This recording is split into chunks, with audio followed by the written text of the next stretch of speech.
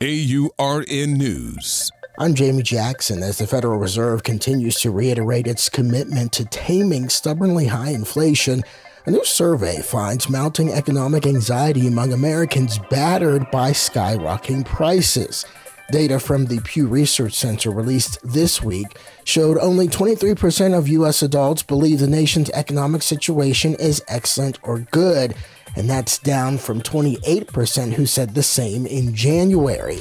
Now, the decline has been particularly stark among Democrats, with 37% approving of current conditions versus 44% back in January. Now, overall, 65% of respondents named inflation as the top national issue, reflecting the heavy toll that soaring costs continues to take on all of our finances. For AURN News, I'm Jamie Jackson.